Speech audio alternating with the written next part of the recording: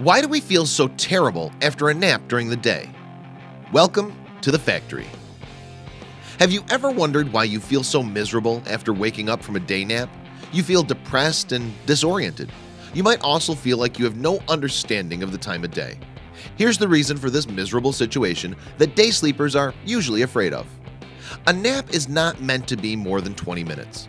Naps are short sleep intervals that are taken to refresh one's cognitive abilities. But most people do not acknowledge the duration of a nap. That precisely is the major mistake behind the depressing wake-up scenario.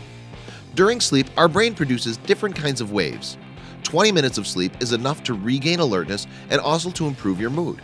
If we sleep for longer than 20 minutes, then the brain waves change into deeper ones. This phase or mode of sleep is called deep sleep. Once the brain enters deep sleep, the waves change drastically, affecting our cognitive balance.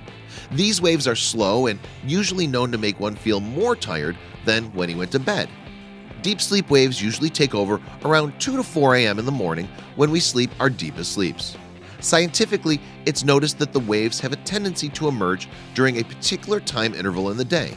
That's 2 p.m. to 3 p.m., precisely the time we feel really exhausted in the office and want to fall asleep. How do you stop yourself from this wake-up misery? The only solution is to not let your brain enter the deep sleep mode. You must be a light sleeper if you want to take a nap during the daytime. But since entering deep sleep mode is an involuntary activity, you can only tackle this by either not sleeping or not sleeping for more than 20 minutes. Hope you enjoyed this video. We regularly check our comments column to know more from our viewers. Do let us know if there's a question you need answered in simple terms. Also, don't forget to subscribe to the factory. See you again, same time tomorrow.